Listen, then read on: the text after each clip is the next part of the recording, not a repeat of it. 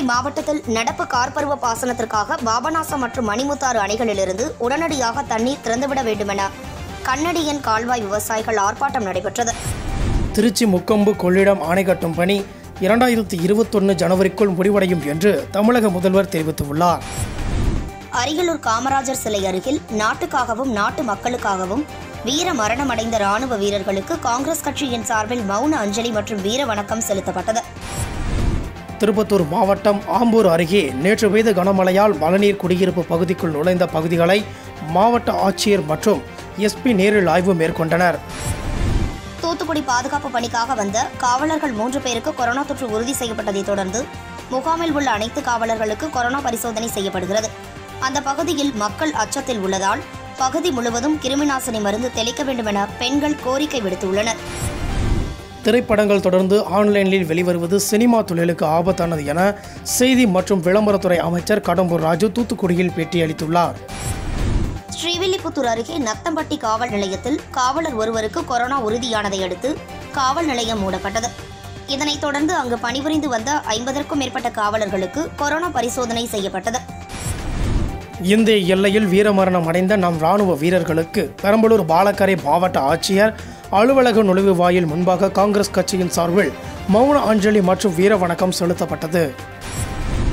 Tsunami போன்ற ஆழி பேரலையை எதிர்கொண்டு சமாளித்து உள்ளோம். கொரோனா முதல் அலை 2ஆம் அலை என படிப்படியாக தாக்க உள்ளதாக மருத்துவர்கள் தெரிவிக்கின்றனர். எத்தனை அலை வந்தாலும் நம்பிக்கை அலை அரசிடம் உள்ளது. நிச்சயம் கொரோனாவிலிருந்தும் மீள்வோம் என மதுரையில் வருவாய்த்துறை அமைச்சர் உதயகுமார் தெரிவித்துள்ளார்.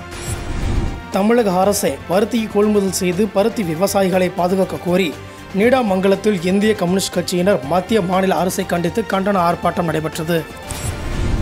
மேற்கு வங்காளத்தில் ஜூலை 31ஆம் தேதி வரை ஊரடங்கு நீட்டிக்கப்படுவதாக அம்மாநில முதல் மந்திரி மம்தா பானர்ஜி தெரிவித்துள்ளார். கொரோனா வைரஸ் தொற்றால் பாதிக்கப்பட்டு ஆபத்தான நிலைக்கு சென்ற டெல்லி மந்திரி சத்யேந்தர் ஜெயின் இன்று வீடு திரும்ப உள்ளார். உத்தரப்பிரதேச அரசு நோட்டீஸ் அனுப்பியுள்ள நிலையில் நான் இந்திரா காந்தி பேத்தி, என்னை அச்சுறுத்த முயல வேண்டாம் என பிரியங்கா காந்தி எச்சரித்துள்ளார். கொரோனா வைரஸ் தொற்று நோயை சமாளிக்க டெல்லி நகரம் முழுமையாக தயாராக உள்ளது என டெல்லி முதல்வர் கெஜ்ரிவால் கூறினார். ஜம்மு காஷ்மீரின் புல்வாமா மாவட்டத்தில் நேற்று இரவு தொடங்கி இன்று மதியம் வரை நீட்டித்த துப்பாக்கி சண்டையில் 3 பயங்கரவாதிகள் கொல்லப்பட்டு உள்ளனர்.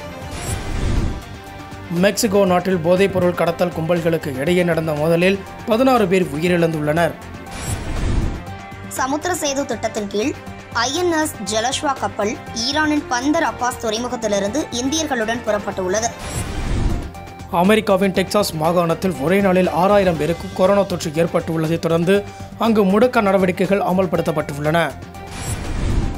காஷ்மீர் மக்களின் உரிமைகளை மீட்டெடுக்குமாறு இந்தியா அதற்குரிய நடவடிக்கைகளை விரைந்து எடுப்பது அவசியம் என்று அமெரிக்க ஜனநாயக கட்சி அதிபர் வேட்பாளர் ஜோ பிடன் தேசிய குடியுரிமை திருத்த சட்டம் மற்றும் தேசிய குடிமக்கள் பதிவேடு ஆகிய நடவடிக்கைகள் மீது கடும் அதிருப்தியை வெளியிட்டுள்ளார். கொரோனா வைரஸால் ஏமனில் லட்சக்கணக்கான குழந்தைகள் பட்டினிக்கு தள்ளப்படலாம் என்று சர்வதேச குழந்தைகள் நல அமைப்பான யுனிசெஃப் தெரிவித்துள்ளது.